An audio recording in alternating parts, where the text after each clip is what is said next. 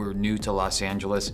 Like I say in the movie, like, maybe this is what dinner parties are like. Like, who knows? Like, this is kind of exciting. It's weird, but it's kind of exciting, and they seem like good parents. I mean, let's just stick around and see what happens. And then I get sucked in, and she's ready to go, but I'm like, no way. So it kind of unfolds, I feel like, how it actually would, which is, before you know it, you're in a little over your head, but one person doesn't really want to go yet, and then you're there all night, and who knows what's gonna happen.